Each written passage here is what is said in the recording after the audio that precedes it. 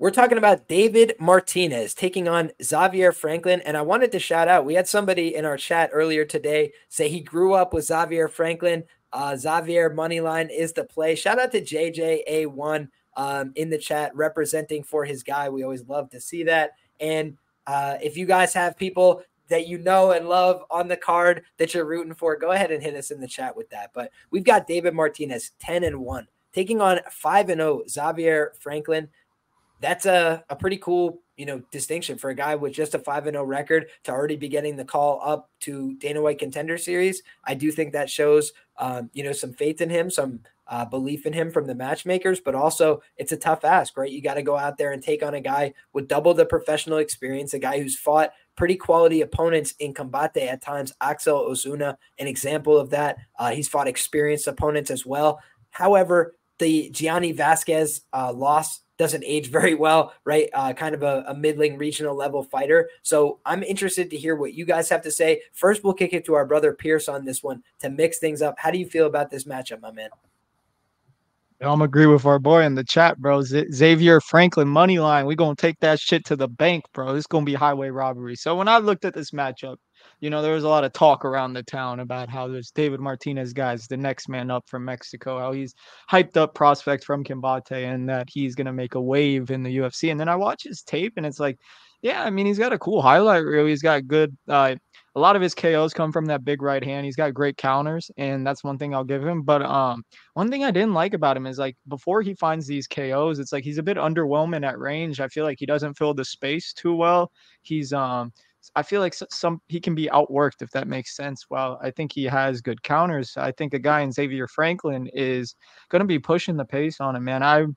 I was going in here thinking that this Martinez guy was being set up to win, but then when you watch the Franklin tape, man, this kid's good, man. He's like the little engine that could, man. He's just forward pressured, work the body, and then he brings his shots up top. And I really like his forward pressure and speed in this matchup, man. I know Martinez is kind of someone who will rely on the lateral movement and move side to side and just kind of pick his counters, but I mean, I feel like the way to beat him is you just got to stay in Martinez's face and you really got to push the pace on him. And I feel like someone in Xavier Franklin, who's been in 5-round fights before, he's been into the championship rounds and he just continues to march forward. He's got good wrestling as well. I mean, I wouldn't put it past him to maybe look for some takedowns here. I know in the Axel Osuna fight, we saw Axel get mount in the 3rd or 4th round. And I mean, Xavier's the type of guy where it's like, he has good counter wrestling as well. So I know maybe if the pressure's not working off, you can maybe sprawl on a takedown and look to take the back there. But I just like this kid's pace, man. I like how he sets up his shots. He's going to work the body.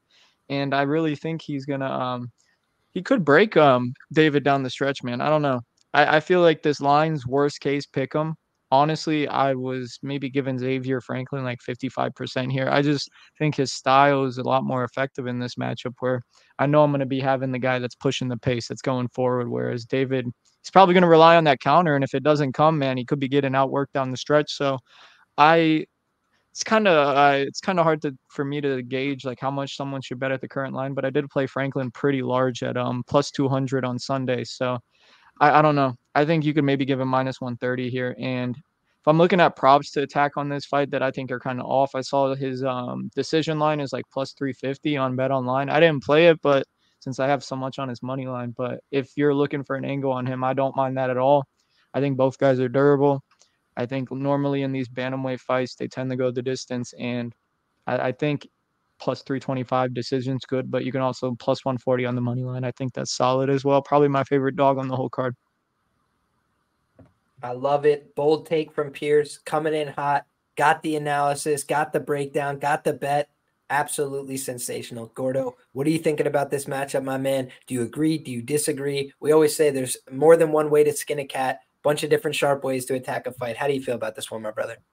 Yeah, I mean, I feel like if you have the conviction that someone like Pierce does in this spot to go for, this is one I don't have the utmost confidence in. And I'll skip right to the pick here. Is if gun to my head, if I had to choose a way this fight was going to go down, I do favor the David Martinez side slightly towards winning those optics here. I completely agree. Xavier Franklin is going to be the guy going forward. I think if there is wrestling exchanges, he will be the guy to go out there, potentially come on top. But I think in the style they both have, I do think David Martinez is the more battle-tested, proven striker here. I think I like his lateral footwork ability ability to move side to side, to get in and out of the exchanges. And although he may not have that same pure pop or aggression and maybe exciting style that Xavier Franklin does, I do think in a 15-minute kickboxing affair, to which I believe this fight to be, that Martinez has more experience at that, is someone who can manage the range, someone who can build to create his counters, and someone who can keep Xavier Franklin at bay. Now, I do not say that with the utmost conviction, like I mentioned, not one where I want to play him at -195, but I do think in a spot here, he is someone who I do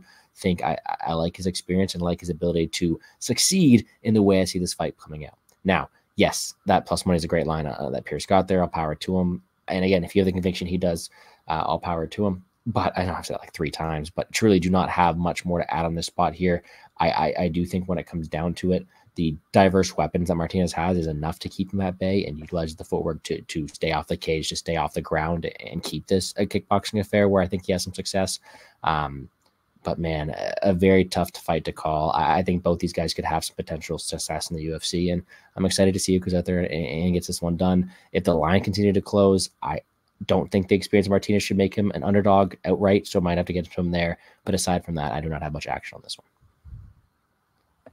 Okay, so what I'll say off the rip is I want to do a little bit more tape before I finalize my thoughts on this one. But right now, my inclination is with our brother Pierce. You know, when you look at Xavier Franklin, here's what I like about him. Number one, deceptive record, 5-0. You look at his amateur results. He's got a bunch of amateur results. A lot of them are stoppages, guys. He's a dangerous striker. He's got power in his hands. Pierce mentioned it.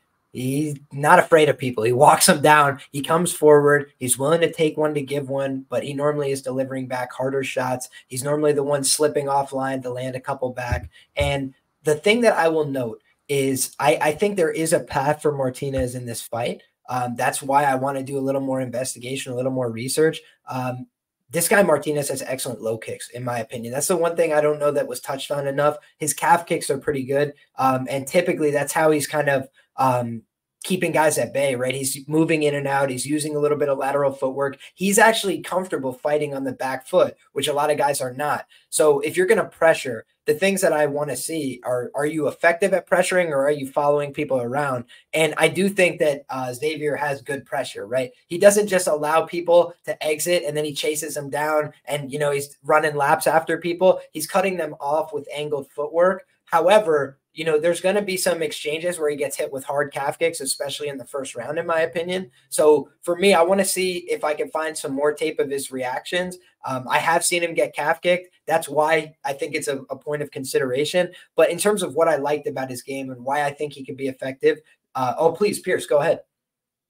I will say this is, I don't know if you picked up on this. I was going to mention the calf kick narrative, but it seems like a lot of Martinez's kicks go to the thighs. He doesn't really go for the low calf kick. So that's just a little tidbit I thought I had.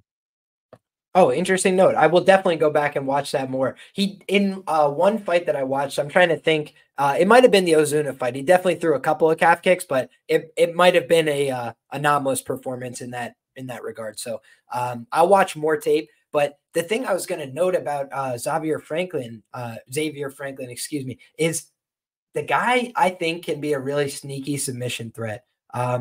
Something I pride myself on is trying to read these guys who have submission ability, but it's not super baked into lines because, you know, they prioritize other things. He's a pressure forward striker, right? But what you've seen from him in the past is there was one fight that he had on his record, and I'm happy to share this on the screen right now, against Corey Sutcliffe. And guys, believe me when I say he could have TKO'd Corey Sutcliffe, but he said, I wanted to make a point of it. I'm better at mixed martial arts. I can go out there and submit these guys. I can knock them out. I can do whatever I want.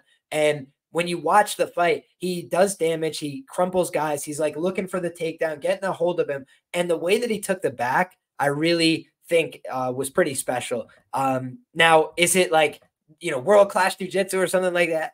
Not necessarily, but he's just fast, athletic. He knows what he wants. And when he initiated the back take, it's quickly going for hips down, hooks in, looking for the rear naked choke. And I think that that's an opportunity, right? I think you've seen Martinez fight out of some bad spots in the grappling, but on the Combate regional scene, that's a little bit different, right? We've seen some of those guys come into the UFC and get submitted, not have the grappling chops to hang. So I do think it's an open question on the Martinez side. I thought Pierce mentioned it. He had some, you know, sketchy moments against Ozuna. He rallied. He did a great job. A lot of his finishes don't materialize, though, until rounds 3, rounds 4.